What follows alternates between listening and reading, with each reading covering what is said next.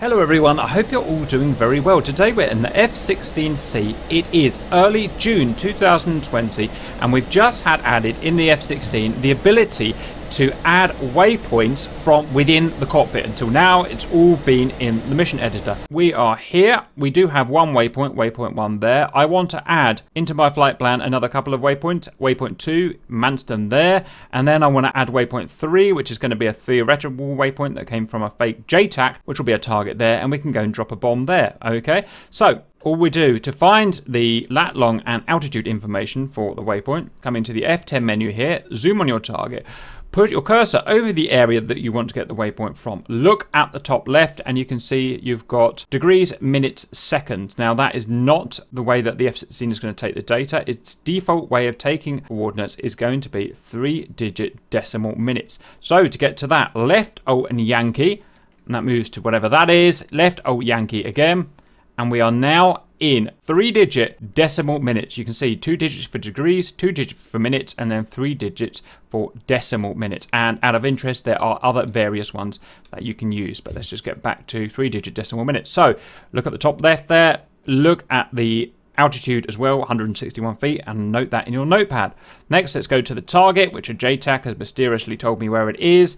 I'm going to hover the mouse cursor over there and note the northing and easting as well, and the altitude. That's how we get our information at the moment. Back in the cockpit, let's go and plug this data in. Very simple. On the UFC, we're going to go number 4, steer point. We are going to select the steer point we want to add with the incrementer here. Currently it's steer point 1.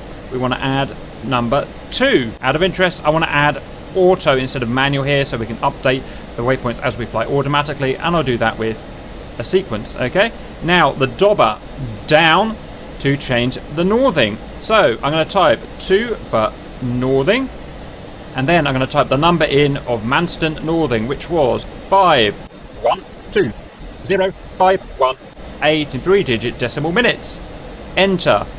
Dobber down to the easting. This part of the world we're going to have easting and northing, obviously.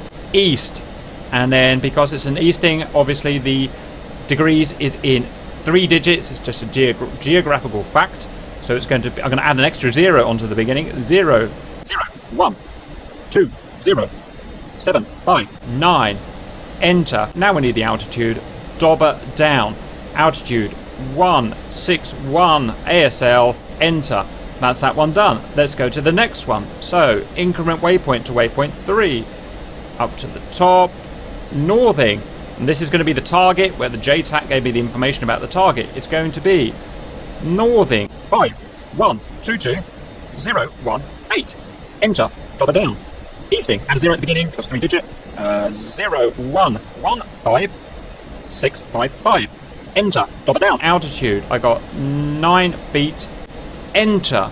Okay, that's it all done. And we're just going to go back to basic navigation. So return here. Currently we've got waypoint 3 selected there, so I'm going to go back to waypoint 1 because we're going to fly our complete flight path.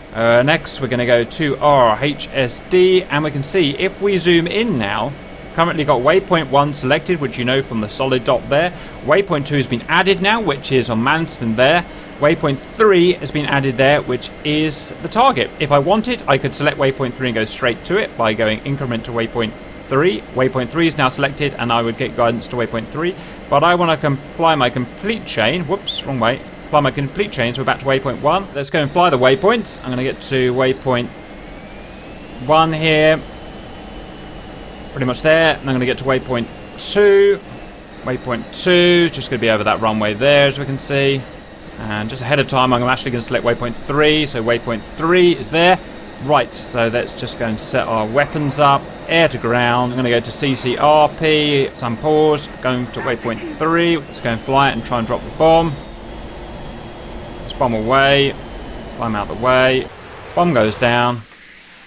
Haha, I'm actually hit. I did hit. Beautiful.